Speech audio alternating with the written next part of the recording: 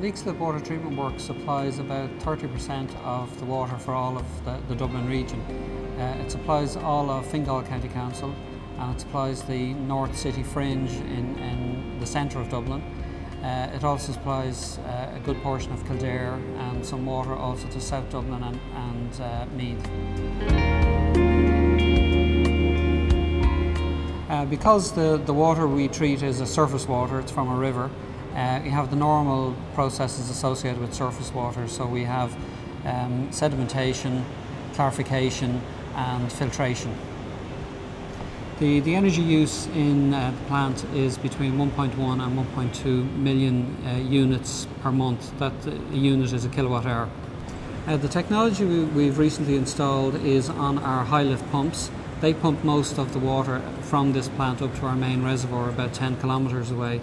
The technology is variable speed drives on the high lift pumps. Normally an electric motor will run at a constant speed, so you get one speed out of the pump, and that means that you only have a fixed efficiency point on the pump. If you can vary the speed, you can actually change the efficiency point as well, so it allows us to be more efficient with different flows. The drop in energy consumption was from an average between 1.3 and 1.4 million units a month down to now we use between 1.1 and 1.2 million units per month, and that's a saving of about 200,000 units per month, 200,000 kilowatt hours.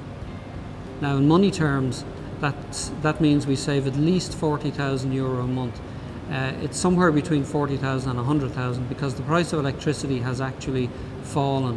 To implement the project cost us about 410,000 euro. But because of the savings we made, the payback period was 15 months, so we were very pleased with that. Initially, a big decision had to be made to spend over 400,000 euro, but since we saved it back in less than 15 months, we were very, very pleased. We were hoping for somewhere around 20%, but we actually got upwards of 25–30% savings on the pumping.